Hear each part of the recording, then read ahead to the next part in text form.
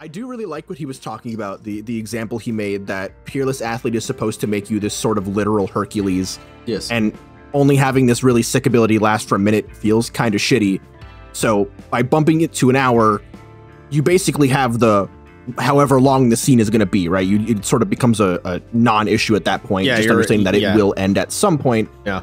And that's really cool. I like that a lot. I mean, believe the ability gives you advantage on all like strength, dex, and con saves, as well as skills that have to do with them. So that's pretty sick. Yeah, you just get very Chadley at doing athletic things is the long and short of it. I will say, honestly, a lot of the games, like sicko modes, only last a minute, and I think that is so goofy. I understand from a mechanical standpoint why they only last a minute, because that's 10 rounds and that's a good easy number to like keep track of, and from a mechanical standpoint that's a reasonably, balanced amount of time. But also, like, the fact that Undead Warlock is like, I activate my Undying Lich form for 1 minute. It's just like, for 60 seconds I'm a god. Yeah, for 60 seconds I'm a god. Like, it's just like a really weird, goofy anime, like, it's some like Final Getsuga Tensho nonsense where it's like, I can activate. I was gonna say it literally is the Ichigo Hollow Mask. Yeah, I can activate it for 11 seconds. Yeah, it's like, it's really kind of goofy nonsense. And like, I don't know. I know 5e is very anime already, but that one always just felt a little weird to me. Did you? So here's some fun trivia. Did you know that you can actually? I think he bumps up the timer for it. In his like the first fight where he gets his ass beat by Grimmjow, and it does actually only last that number of time. Oh, I mean, it's one of those things where you don't really think about it, and then you go, and then you time it. Oh shit, that's awesome. Yeah. My brother's actually rewatching Bleach right now, and he got to that episode, and he was like, "Bro, how you gonna do my man's like that?" Are you gonna beat his ass like a Cherokee drum and then BM on him and then just leave? Everybody's a gangsta until Grimmjow beats you up to the NFL theme. Yeah, it's all fun and games until he starts doing the Ali shuffle in midair. Yeah.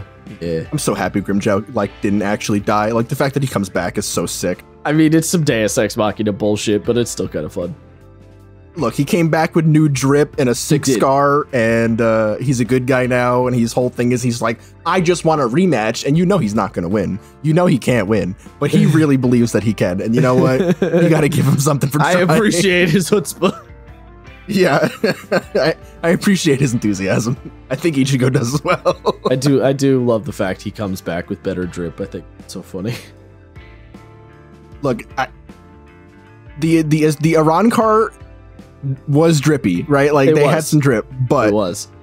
Some of their outfits were really dumb, and his was sick specifically. But like Noitora's was dog shit. He's the biggest piece of dog shit, and now he comes back with his sick jeans and his boots and his cool button up, and you're like, hell yeah, dude! Wait, Noitora came back?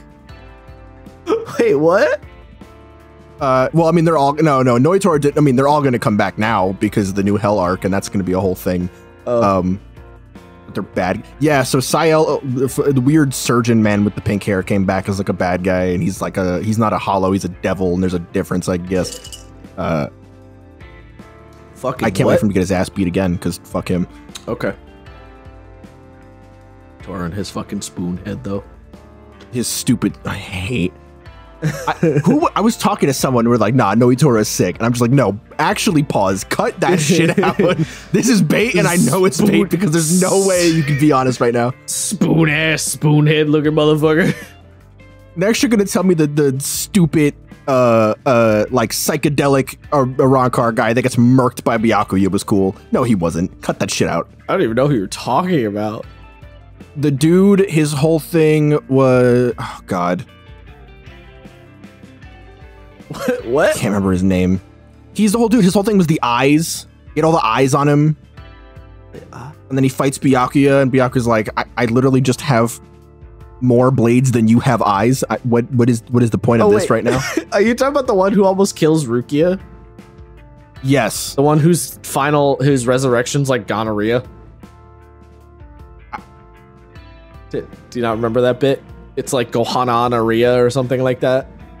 I think I know what you are talking about. Yeah. Yeah. Yeah. That's right. Some of the Espada sucked. That's right. He did hit him with the "I just have more blades than you have eyes," fucking loser. Yeah. Like, I have 100 eyes. Yeah, well, I have 1,000,000. Yeah, like this is literally a non-issue. I have literally, you can count them, 1,000,000 swords.